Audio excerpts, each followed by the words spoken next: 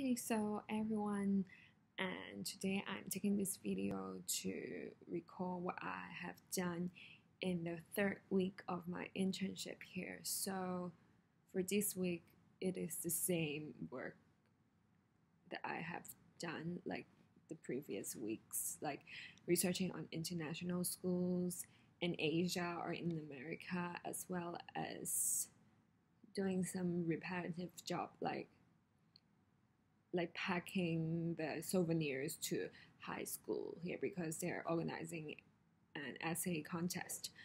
And yeah, but what's special for this week is that I had a lunch with many of the ARI intellectuals here, and we have talked about the topic of free speech, and it's actually very interesting because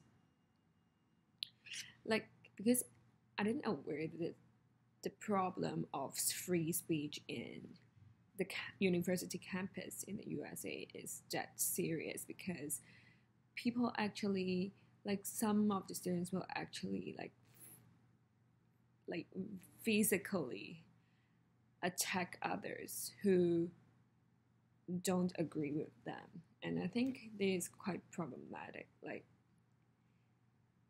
they use violence against free speech, and yeah, I didn't know that the problem is that serious. I know that it sometimes occur in like two or a few campuses, but I don't aware that, like, for my fellow interns, all of the campuses have experienced something like that, and I was actually quite shocked, and through the discussion, actually I knew a lot more about the problem of free speech. Like, it was threatened here, like, because there are problems of political correctness, something like that. And yeah, I really learned a lot, and it's quite interesting. And yeah, so it's actually I feel a bit lucky that in Hong Kong campuses we didn't experience something like that. At least we won't attack others with opposite opinions. Like for most, we just ignore them, or maybe we can say that Hong Kong students don't really care about much about like political stuff, or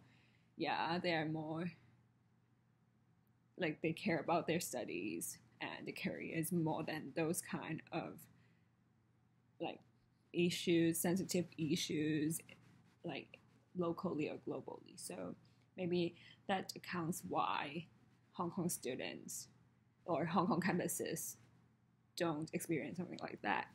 But yeah, overall, I really enjoyed the week, and yeah, I went to traveling in LA, and everything is great. And so I will keep on updating you guys next week. Thank you. Bye.